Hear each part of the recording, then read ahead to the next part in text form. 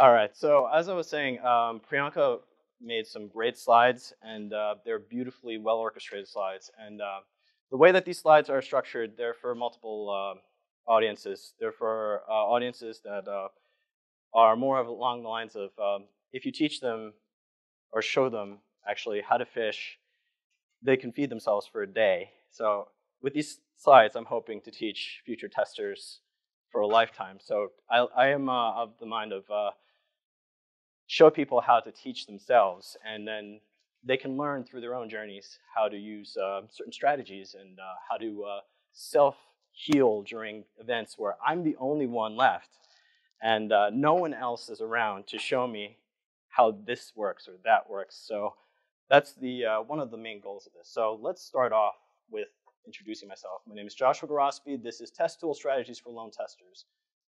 And again, this is a short introduction. It's not short, actually, it's pretty long and worded. I've been a tester for roughly 12 years. I've worked in agency and product companies. I originally came from a background of working with very formal and traditional test teams. And when I mean formal, the specifications were given, and et cetera, et cetera. During the last 3 years of my career, and about 3.5, I became a mega tester. So not by choice, it happened to me. I started studying and teaching myself rapid software testing. And when it was available, I would read through James Bach's RST PDF. He took that down, by the way, because he just recently did a website redesign for Satisfice.com. I would often read through the context-driven approach to automation and testing, and also the session-based test management examples. They're still there, by the way. You can still get to those. And I just started reading it. It's a big read. It's a lot of knowledge to digest, and I don't recommend you to just digest it in one weekend. Just take your time. Lessons learned in software testing, context-driven approach. It's one of my favorite self-study books at this time. So I enjoy experimenting with test tools. I like considering myself as simply a tester. I'm very proud of that. And even though my current role, I can't really mention, is where it is that I work right now, I work as a test engineer. So I personally believe that automation is a part of the tester's toolbox. It's not the, sorry about that. Just give me a second. I apologize. This is actually going to try to keep touching it so it doesn't do that. So I believe that the tester's toolbox is varied. It's very important to know that tools are not all that testing is about. And that's what I try to teach young testers when they come to work with me, or if I have to mentor a person to take over something. So a funny fact is I looked up detective scientist because that's what I feel like as a tester, how I feel. I found this little NASA article, detective scientist. It's a pretty interesting find, so I have to keep touching this. All right, before we dive in, I just wanted to be clear about what this interactive presentation is about. FYI, the schedule on Test Leadership Congress has an update of the GitHub repo. That's the companion repo for this presentation. It also has the presentation slides, so you can follow along, read at your leisure. I'm going to try and jog through the slides so I can show you all the examples, and we can talk about it. And then, sorry, really sorry. Okay, so one of the things that I want to make clear is this is not an exhaustive list of all the possible test strategies that can be applied to any project or product. Probably easier to do this. Okay, and trying not to give you all silver bullets. Your project or product may be unique, and your tester journey, experience, or career path may be completely different. One of the things that I really like from the lessons learned in software testing is only you know the context of your work. So you are the person that understands the underlying risks of what you're working on. So I highly recommend you remember that as you go through these examples. And involving an ongoing experiment of mine, this entire experiment is basically this GitHub repo that I've shared with you, and also these slides that I constantly update according to the conference that I'm working with. So just keep an open mind. I think that there is just no silver bullets at all for anything, and everyone's working on something completely different. And I've come from companies where we work on POCs, we work on all sorts of.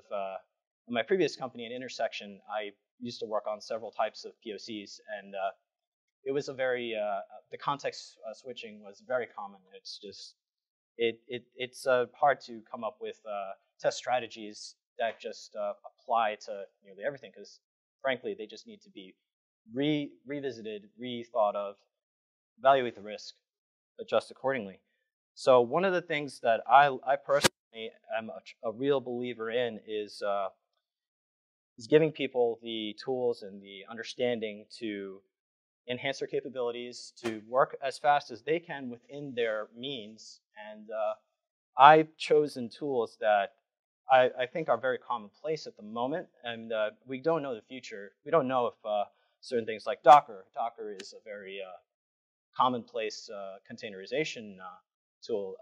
And a funny story is I was in a coffee shop 2 years ago, and I was just doing some work and drinking coffee, and I overheard these young gentlemen were talking about, oh, this is how you run this container here, this is how you do this, and it's like, this is that. This is this Docker example that the teacher taught. I was like, oh, really? And then I was curious, so I walked up to them and said, I'm sorry, like, where are you learning your Dockerization knowledge from? Are you in a college nearby? They told me, no, we're in high school. We're in AP computer science. I was like, okay, wow, that's awesome. Wow, this is great. And just an FYI, I live in Bergen County, so they were actually somewhere around Franklin Lakes area. That's a very wealthy area, so it makes sense that they got top-notch as schooling and education in computer science that early. So just think about it. The tooling and things we look at, it's like, well, I don't really need Docker. I just really, all I need is bare metal. I just need 20 laptops. Yeah, it's true today, but tomorrow, I mean, who knows? You know, it's like the kids of today are learning the tools we kind of look at today and say, I don't really need that. But just think about that. So Docker is one of my go-tos. There's several go-tos. It's just one of the things I'm covering often today. And robot framework. So I unofficially kind of represent a group in the Robot Framework Foundation, and because I believe in it so much, and it's kind of changed my my outlook on automation versus testing, and just the act of checking that our tests do, is we can orchestrate that. We can be better testers, enhancing our skills if we let our tools enhance our process, not have our process and tools take over us. So I guess I'm very passionate about that, actually.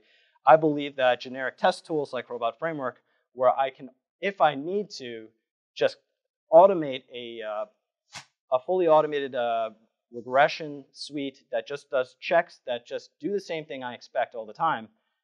Put that in the background. I pull out another tool, a hybridized hybridized automated tool, but waits for me, the decider of this particular session. Did it pass or fail? And I have a number of things that I can implement in that particular session to either say, well, yeah, it did or it didn't. So Robot Framework is that. It's an automation tool, and it's also one of the few open source robotic process automation solutions. So if you are, I've talked to a few people last night at dinner. A lot of people are familiar with RPA, so I highly recommend you look it up. They're one of the leaders in open source RPA. And UiPath I'm sure it's a great tool. It's a great piece of software. It's also, from where I come from right now, it's not always feasible to buy this license for X amount of money. They want, please look up the open source solutions first, that sort of thing. Now, many of these examples, you don't need to use this framework for. It's just a simple, like, I'm comfortable with it. I've created several prototypes of POC tools, proof of concept tools, by the way. I've been asked before what a proof of concept POC means, and I have to make that clear. So maybe you like to write all the code yourself, and that is awesome. And I have to say that that's great for the people that can do that, and I think it's a skill that I would love to improve. But personally, and from my own personal experience, after you get used to the natural language syntax of Robot Framework, you will be able to write tests in under 30 minutes or less. It just makes sense to you because it's using natural language. It's using keyword syntax. And at the end, you could also do interesting things like model-based testing, feeding in a model-based generator that's automatically generates a path for your test that you're running in either the background or for your own hybrid uses. So let me know if some of this is familiar to some of you. Do you ever feel like it's simultaneous projects? This is coming out. There's fires everywhere. There's all sorts of explosions, and then at the same time, it feels like this. It's the Wild West, right? So this is not happening first this, then that. It's at the same time. So before the loan tester, all of you, shows up, the projects, they're fast-paced. They're frequently changing. The requirement scope, the client wants more features. You have a client who thinks that Agile means you will get to production next week, right? That's what it means. I've had that like my team and my I'm not going to mention where, but my team and my product owner, we were sitting down and they were like, well, they kind of expected this feature to be done in 2 weeks or less. So okay, and then I looked at the developers and I'm like, all right, well done. Let's see what we can do. And they think of software development, it's just so you build it once, right? It's done, right? Yeah. So I never need to call you for any help. So okay, yeah, give me all your documentation. And it's furious when they see, oh my gosh, there's this bug in production. It's like, you said you tested it. Nah, you didn't test it. You have too many meetings. You have possibly more than just your team working on this specific project for this specific irate client. So you're waiting for that company that's working with this other company. They have that other piece they're working on. They're like, we have the easy thing, so let's just let these guys, they're gonna, mull over the hard back end work, this and this and this and this. They're gonna do all the platform connections for us. We're just gonna do this and wait. So I've seen it all. Your development team is probably spread out across several projects. Like I said, they're several months into their development. They probably have a Wild West approach to tools and to just check their work. So they use different types of means to just check that things are working as they expect. They can't always say, okay, this is ready for you. Let's deploy it to QA. Go have at it. And maybe they're only doing it on a machine. So in those kinds of worlds, and now this is just food for thought. After you jump into one of the biggest of those projects, you're going to notice very quickly anything you do means something else is, of course, not going to get done. You feel too busy to plan and prepare. You feel too busy to mind your infrastructure. Now, your infrastructure at this point would probably be a text document that is like that long of just taking notes, transcribing what you wrote down in meetings and transcribing it back into this humongous document for just that project. You have other text documents for other projects that are just doing this, doing this, doing this. So that might be your infrastructure in like the first 3 or 4 days, right? So these are the challenges that you, mega tester, will face. So this is all from James Bach's Mega Tester PDF. I highly recommend you read it if it's still there. I think it's one of those PDFs that never. Thank goodness, because it's a treasure for future testers, senior testers, to look at it and say, he's right. So some of the suggestions that James Bach's Mega Tester testing with a team of one, there's several things that stood out to me. The test activities and the testing story. Think about that. Your strategy in terms of what you need to do, what you need to create in order to do it. Focus on the activity. Uninterrupted sessions.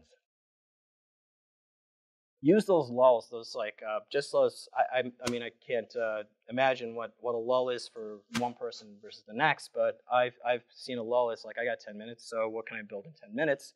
Or wow, I got a real blessing today. I get an hour, so what can I set up in an hour? Use that for preparation, reassessment. Think about your strategy. Use the recording tools to shorten bug investigation time. So think about all this as take that all in when we walk through these examples and slides. So before we move on, if you have a computer, you don't need a computer. I'm here all day long. We can run examples together. You could sit down in a corner in between breaks, in between sessions. I'll run examples with you. I'll show you some stuff. We could do that. If you have a computer today, if you have Windows, I recommend these. Command line tools for Git, and also Cygwin or Baboon. All right, so getting to presentation examples. So part one is adapting to frequently changing projects. Part two is enhancing those existing tests, taking your process further. And one of my favorites is in part two, my personal favorite actually, because when you are firing off your processes, you are firing them off on your local via a remote process using a webhook. Either way, you have right in front of you your hybrid tool that is your brain, machine, did it pass or fail, and I have all of these supporting tools that I'll, some interesting things as well. And part three is to visualize that whole journey, put it together. One of the things that Robot Framework is really at is combining all test results under one pane of glass, one report, one log, everything either running in serial or running in parallel. If you have a very fast test process that finishes in a minute, I think that it's probably better for communication purposes to have it run in serial so that people understand all these steps happened in under a minute. Okay, that's great. Now versus it took 20 minutes. Oh gosh, I don't want to run 20 minutes. Break that out into X amount of parallel cases and have that, or suites I should say, it's actually bigger than cases. Have them all run in parallel across X amount of processes. And since we're talking containerization, containers, Kubernetes pods, anything you need, AWS, ECS, whatever you can imagine. So, and the beautiful part is Robot Framework comes up with this reusable output.xml log, and it also spits out XUnit results too. So you can merge those all together with all of the other frameworks that your team is using. So you're all working under one pane of glass. There's a polyglot team.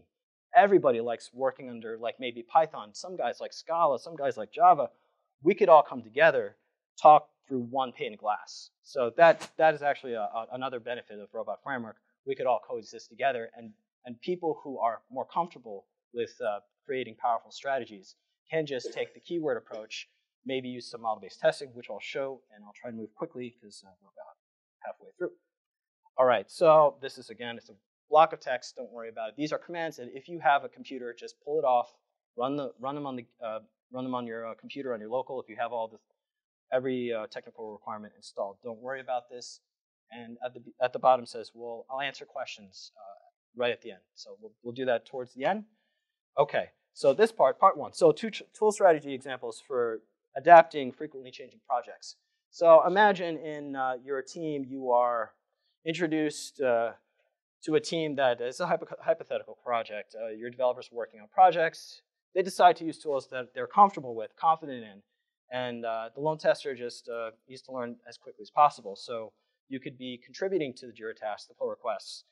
It would be helpful to reuse the approaches of the developers or try to set up a CI pipeline process with your work in there as well, using whatever you want. It doesn't have to be Docker. It could be, of course, installed on build machines, but wherever they may be. Now, Robot Framework makes it easy to achieve that, but I'm sure also anything with a process runner, like let's say, for example, Postman-Newman tests. A lot of, I'm making a broad assumption, but I've a lot of teams I personally worked with, Postman is actually very popular right now for API testing. So, and on top of that, it's really good at API documentation creation, also for creating Swagger files, all sorts of fun stuff like that. So it's actually got a built-in test runner and test framework itself, but it also has a CLI option. So it can generate a Postman-Newman collection that you can reuse in your CI. Also, if you are open-minded to it, you could also use it to be run from other tools like Robot Framework. One of the things Postman does not do is randomized test running as of now. I may be wrong. Maybe some other workarounds for that. But using the folder option that's built into Postman-Newman's test runner, you can run specific folders in any order you like. So imagine you have a mechanism to define, based on a model, a visual model of a graphical model, let's say, of your API behavior. Have that drive what Postman's going to do. So that, and another example is curl. Sometimes developers, I hate these graphical tools. I love to just run curl command, curl command, curl command. There, I checked everything. I'm good. My stuff is good. So you could also use the Robot Framework for those just those stray commands. Pull them in, run them in your process. So here's an example too. As a lone tester, you're going to be probably working. Another example here is maybe you're going to be working in a place where your testing activities are all done by you. You have to do it yourself. You should be able to write your own Python library. Maybe a developer will walk in and just say, okay, yeah, you need help? I can help you do that faster. They'll want to contribute to it. So from this, I am recommending to, from Robot Framework standpoint, or I'm not entirely sure of any equivalent, you have a developer help you write the Python library that is going to support the resources that feed into Robot Framework. But then again, Robot Framework in reality can pull in directly this Python library itself without any need for any of the other Robot Framework resources. So a simple folder structure here is kind of what I'm implying. Having that as simple as possible, just these are the tests, these are the resources that talk to these tests and are used by these tests. So if you need any guidance or have any questions, this is where the code lives. Just have them look at the Python, just have them look at under resources and go straight there and say, hey, this is where I need the most help. Please help me out with this part of the automation code.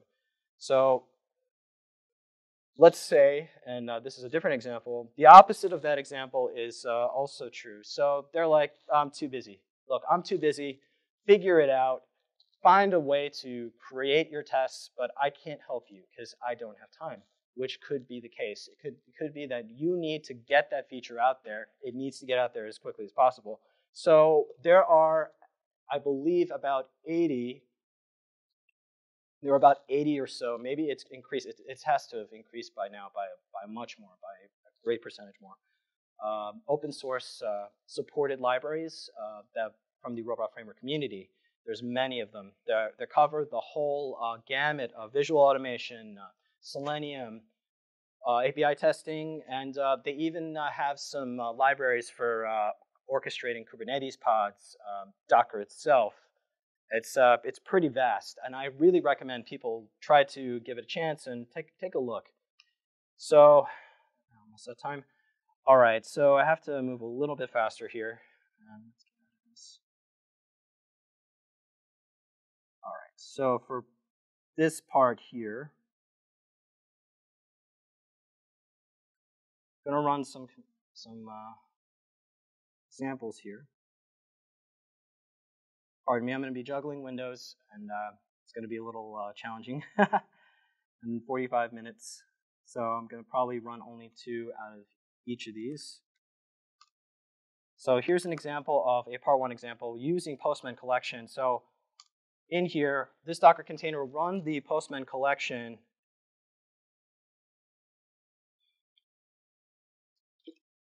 Read the results. Show the status, which is 200 OK. And it finished in under a minute, 9 seconds. So let's do another one real quick, and I will jump into part 2. And part 3, we'll just have to play it by ear. So that was Postman. I could show curl, but I'm sure a lot of you know how curl works. This is a Python library example right here.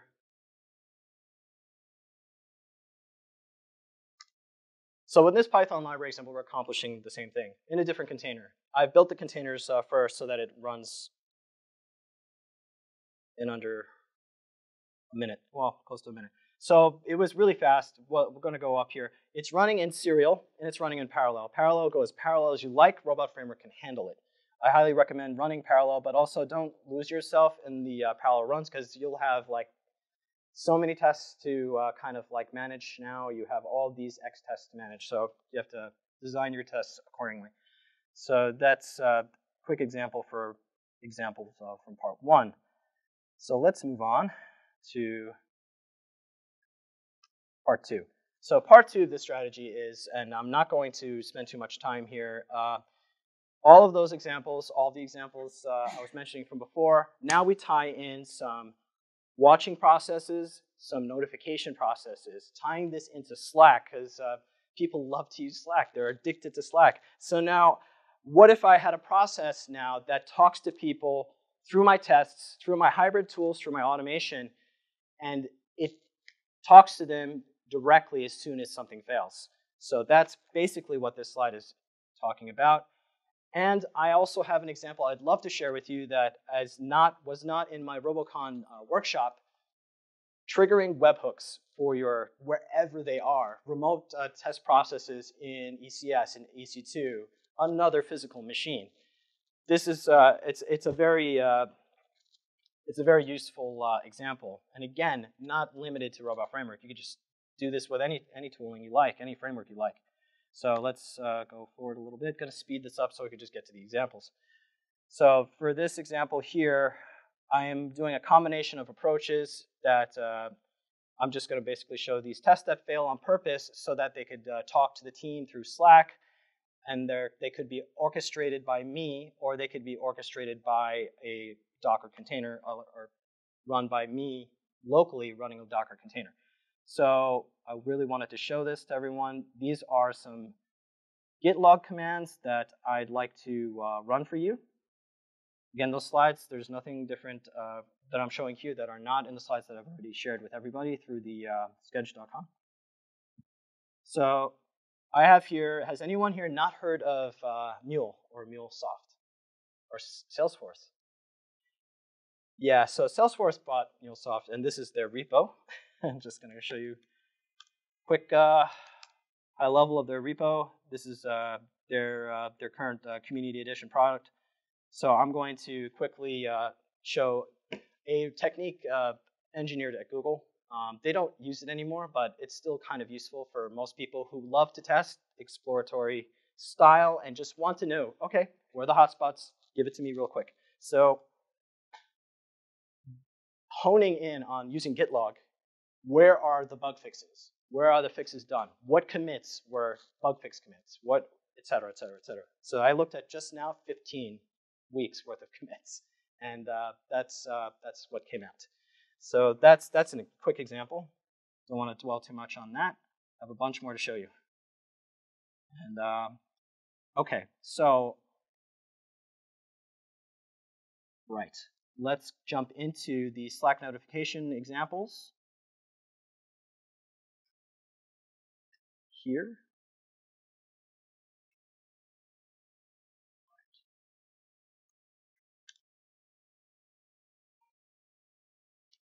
So with this example here, it's going to run a container. It's going to fail some tests on purpose.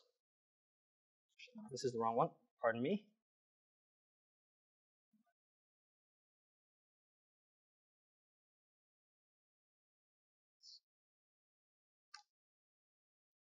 What that other example did, it ran randomized tests with randomized, in terms of randomized test data. So it's kind of hard to juggle these because there's a lot of examples, and I want everyone to walk out with something today. And this is the example with pass and fails, and it also measures the time of how long each test ran. So it says here 222 milliseconds. So there's a listener that also catches how long this is taking, and also will fail it if it takes too long.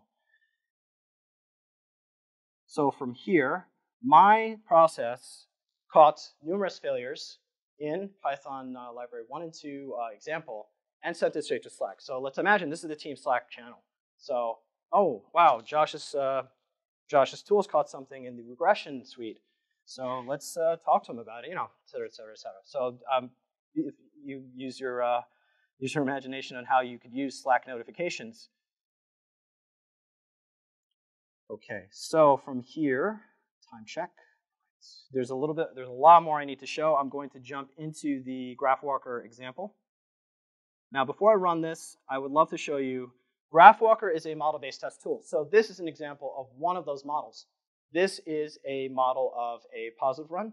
So this is just going to do a simple walk through a patch, post, delete, for, and a JSON placeholder endpoints. So, and the check is on the get.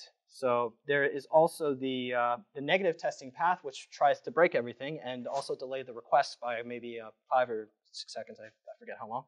But here is the example running. This out. Okay. So this is an example of those models running those parallel paths split out across 2 robot framework suites. So it's going to just generating the path, generated the path, running the path. Now these tests here, these checks, they're not running in a sequence. They are running in a randomized sequence built by that graph, built by both graphs. So they run in parallel and also in a, I should say, actually this is all running in serial. My fault and my error. This one is running a very long path generated by the negative and the positive. So it pulls that together into one path, feed that into Robot Framework, and you have a very quick way of setting up model-based testing. So this is a very powerful way of driving your tests. I think that it's something that you should consider, and it's based on a model of your system's behavior. So this is actually one of my favorite examples, and it should have a failure baked in there. There it was. And that will, again, go straight to Slack. So that I wouldn't say exploratory. It's actually technically just a randomized walk according to a model. So your randomized walk from that model might have caused an edge case to show up. And also having that running against a tool that randomly slows down the connection will also help in case just to check, well, how does it handle slow connections, whatever it is you're testing against. So getting close to time. All right, so another example that I wanted to walk through, but I needed to to train this other tool that I wanted to show. I'm going to jump ahead a bit because we are almost at time. Skipping ahead. All right, so I found this tool by chance. So we're enhancing our tests now, our processes. There's a tool called Get Risky that will show you the risks of each commit. So it uses supervised classification-based machine learning to read through your Git log metadata. So this tool is actually very useful before you get into the hybrid example that I'll show really, really quickly. And then hopefully I will get to your questions. So this example here is going to be based on my previous run because training this takes an hour. So the model is built off of the Git log metadata. So here's an example of a commit that made all of these changes. This is based off of Git command line. This comes straight from Git. There is no code. There is nothing that I did to make this appear this way. This just comes from Git log. It's a basic functionality of Git log. Now this part here is Git Risky. So Git Risky, after training that model, knew that, hey, this commit it's got a score of 0.6. So think about that, Josh. Why would I want to pay attention to that? Well, I want to pay attention to that over something that's a 0. Well, I want to definitely pay attention to something that's a 0.9 out of 1. So think about that. As you're exploring, put into the back burner of your brain, maybe I want to check this commit. I know it was committed on that date. And with Git log, I can also find out who did it. Let's just not. I don't want this to be something that finger pointing tool. This is just something for testers to have in their brains. Okay, I have this knowledge. Where could I go? Where can I find the risk? Where can I dig in and detect these problems? So let's move a little bit faster. I might not have time for the Charles Proxy examples. That's actually one of my, actually I'm going to jump to that first. Now it's starting Charles Proxy for me. This is all run from Robot Framework. I am starting Charles Proxy up. Okay. I have a real device here.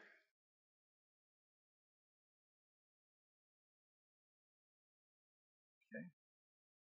Now, sorry, wrong one.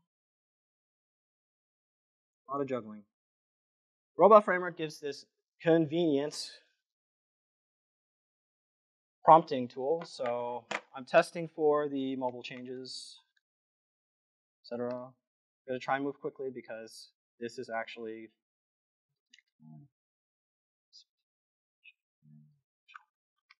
just trying to move quick. All right, so this is a tool based on the basics of, it's an interpretation. It is not supposed to be the one true method of doing session-based testing. I interpret it this way, and feel free to try out your own implementation as well. You know, fill out your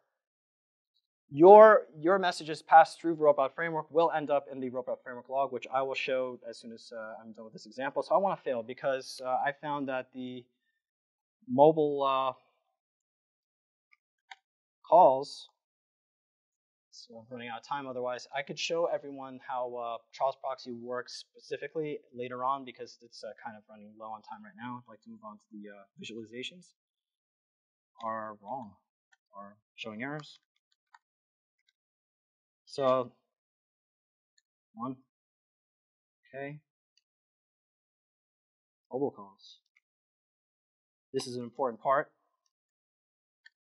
Show error 500. So now that was orchestrated by myself. And since my team and my organization love Slack so much, I could talk to them directly from my tool. Have all my Docker containers running in the background. Fire off all sorts of curl commands, which I'll show right here as well. I think that's a very useful example to run. Curl commands real quick.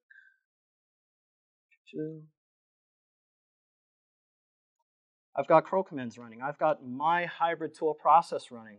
I am by myself doing this. Might as well communicate it in real time concurrently with the team so that they know in real time what's going on. So here's the curl command. Wrong curl command, my fault. Sorry, let me go back to the slides. A lot to show. 5 minutes to go.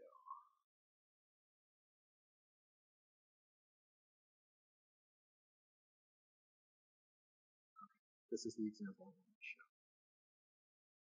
show. And I could show the visualizations in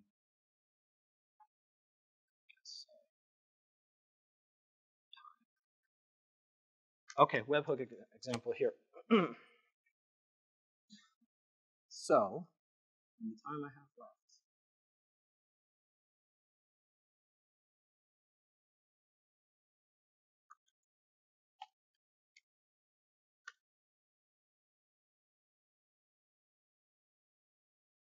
you could also set up your test process as a service that anyone can call from anywhere.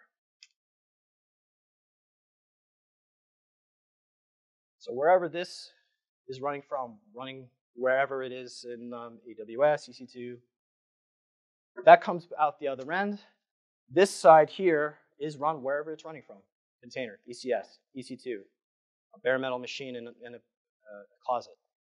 This is somewhere else. This is from the local machine. And of course, that result is not wasted. It's immediately shut off through Slack to whoever needs to see it, if I can find it. Sorry. So, again, same example from before, triggered by a webhook, wherever that webhook is talking to. That webhook could be I don't know, Jenkins CI machine. It could be doing it as a post-process trigger. It could be someone from working remote in wherever they're from, in any country, firing off webhooks. It just needs to be, you need to be able to talk to that webhook. Okay, so we've fast forwarded a bit towards the end here. And I'm probably not going to talk through the Appium example right now because we're at time. I want to give time for people's questions. So this is basically, part 3 is visualizing the testing story. We get combined results here.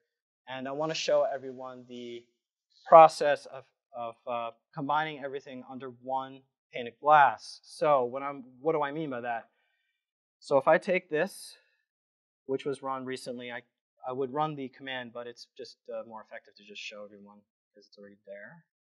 My hybrid process can be deployed to a Heroku environment or wherever you like. It could be something in an S3 bucket if you like. It's a static HTML file. A little hard to read here, so I'll just, yeah, there we go. So this is the process I ran last week. I get to see how long each session took, what I was doing at each session, how long it took at each and every single piece of that session. Now, you could cut that down. You could trim it all down however you like. The Robot Framework text dialog library is completely customizable and also open source. So feel free to hack at it at your leisure. So it doesn't need to be all these steps. Most testers like to be accountants. They like to have every single thing. I want to measure every single step of the way. Or maybe you want 3 prompts. Boom, boom, boom. You could do that with Robot Framework. You could do that with any framework, really, that handles text prompts. I don't know of any that does text prompts that way, or drives. One of the fun things about this process that I personally enjoy, I've dropped this in the hands of a developer. I kind of trimmed it down, made it a little simpler. It actually helped them test better. It made them focus on what it is I wanted them to do. And they automatically talked to my test rail test management system. So they were automatically helping me with my work, closing out all these test runs, closing out test rail test runs, opening and closing them, and at the same time talking to Slack. So that is multiple things done concurrently all in one session. And I just gave them my package and they ran it and worked with it. So that was one of the best parts of this process. So that is, I mean, does anyone here have questions about Heroku? I think that's pretty obvious what it does, right? It's built on top of AWS. It's owned by Salesforce. Love Salesforce, by the way. I know a couple of friends of mine in the Robot Framework Foundation are from Salesforce, and they're amazing people. So visualize your test process under the same pane of glass. Now, the pièce de la résistance, what does that mean? Gather everything together. You could probably make a prettier one. I highly recommend you do. I'd love you to show me your work. Show me what you've accomplished. Make a better dashboard. Make this. Make it easier to read. But no one can argue with this part. It's my favorite part. Hey, I found something. It's important to visualize that for the people in the boardrooms or whatever important meetings you need to join in. There's the URL. Here's what I found. Here are the metrics. I can show you the whole thing if you like, sir or madam. Well, we got to do a meeting for that because this is the journey. This is the journey, et cetera, et cetera, et cetera. You could also collapse it down. It's very easy to navigate through. Just got to drive some arrows down. That's it. And I think that's my presentation. The end for now. Which I think, and references in case anyone's got questions. Wow, it was a minute over.